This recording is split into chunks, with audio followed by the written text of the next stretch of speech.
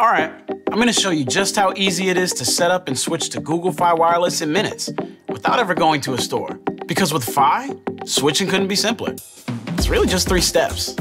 Sign up for the plan you want, download the app, and activate. I'll talk you through it, and this bar will track your progress at each step. The first thing you're going to do is head to fi.google.com to get started. Just pick the plan that's right for you. Choose how many lines you need, how much data you use, and whether you want a plan with perks like international data included in 200+ destinations. You can make changes to your plan and group size later if you need to. It's easy in the app. Next, you can choose to keep your current device or get a deal on a new one. Check out and done. You've signed up without leaving your home or office.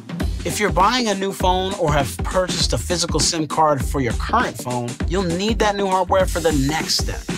Step 2 is downloading the Google Fi Wireless app from the Google Play Store or the Apple App Store. And step 3 is all on your phone. Open up the app and it'll show you how to download an eSIM. This will only take a few minutes and it's what makes it possible to activate right away. Then the app will assign a number for the device or explain how to transfer your existing number over if that's what you want. And lastly, it'll take you through an easy setup for your connectivity features. That's it. Most devices will connect to the Fi network within an hour. You can check the app to see the status of your activation if you have any questions. And there's support for you at every step if you need it.